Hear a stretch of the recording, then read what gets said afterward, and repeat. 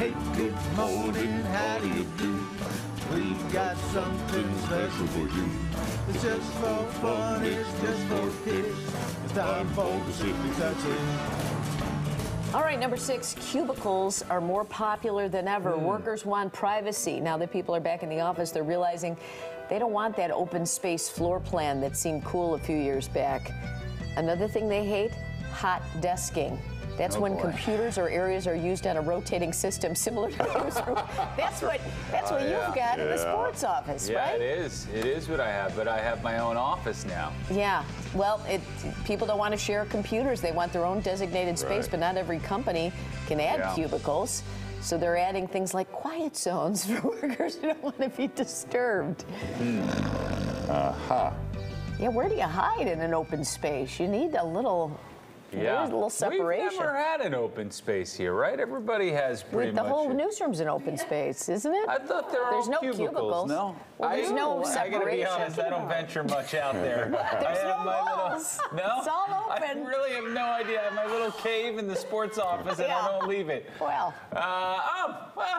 Learn something new every day. It's only been 17 years that I've been here.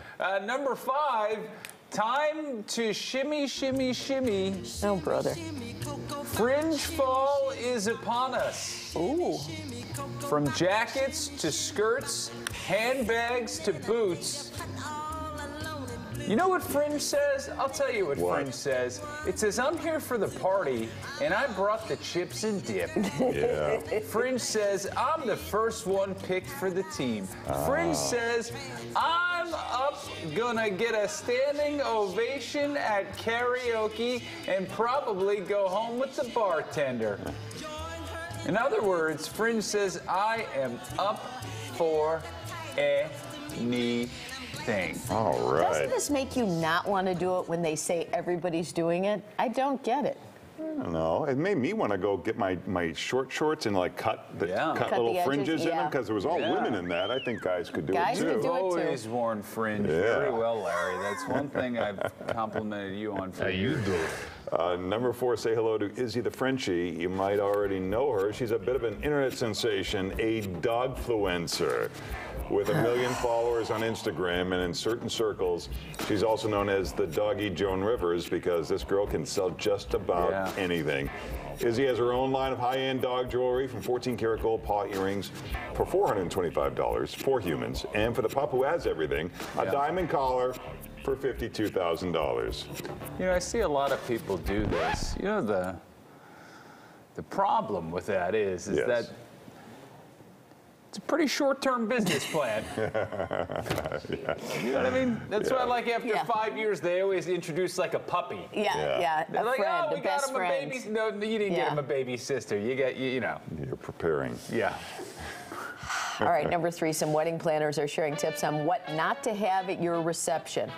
The trends, they say, are outdated or tacky. Are you ready? They say food trucks take too long to feed all your guests at one time, so skip them for the main meal, but bring them in for late night snacks. They also say cash bars are tacky.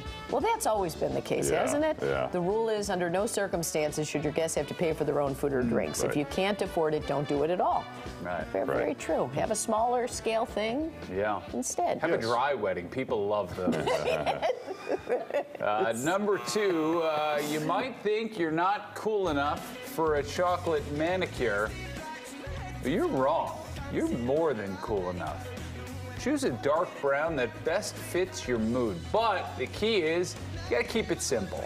This season, it's matte or gloss, so it doesn't matter. Well, that's the only 2 types there are. I mean, what? Robin. He's saying you can do either one's good. That's what. Thank you, Larry. I'm listening. It doesn't matter. There's just one thing to remember when choosing a chocolate manicure. Don't make your nails too long or it'll look too Halloween. You want to think short, you want to think chic. Okay. You get all that? Number 1, Larry. All right, here's an 80s hotline. Back when kids thought they were calling to talk to actual celebrities like the 2 Coreys. Corey Haim and Corey Feldman, stars of movies like License to Drive and The Lost Boys, to name a few.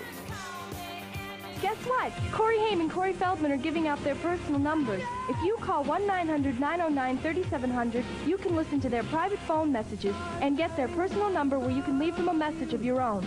$2 the first minute, 45 cents each additional minute. Ask your parents before you call. 1-900-909-3700. If you call me right now, I'll give you my private number. You call that number, and you'll hear a recording, and I'll give you my personal number if you call that.